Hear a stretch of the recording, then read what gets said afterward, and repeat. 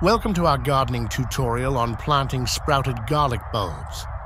In this video, we'll show you how to take those sprouted garlic bulbs and turn them into a bountiful harvest. If you've ever found garlic bulbs sprouting in your kitchen, don't throw them away. Instead, use them to grow your own garlic plants. Start by selecting garlic bulbs with firm cloves and healthy green shoots emerging from the top. These sprouts indicate that the garlic is ready to be planted. Prepare a pot or a garden bed with loose, well-draining soil.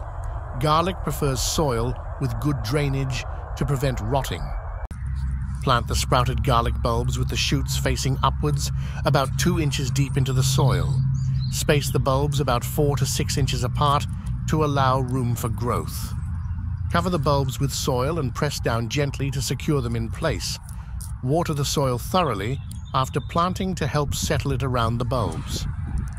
Garlic requires regular watering, especially during dry periods, but be careful not to overwater as it can lead to rotting. In a few weeks, you'll notice green shoots emerging from the soil. These will grow into tall, leafy plants over the coming months.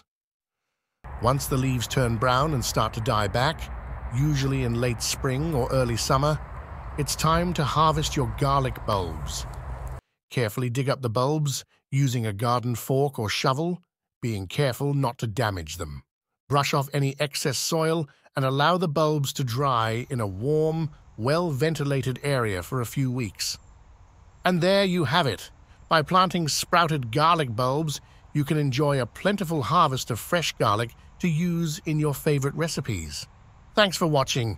Stay tuned for more gardening tips and tutorials.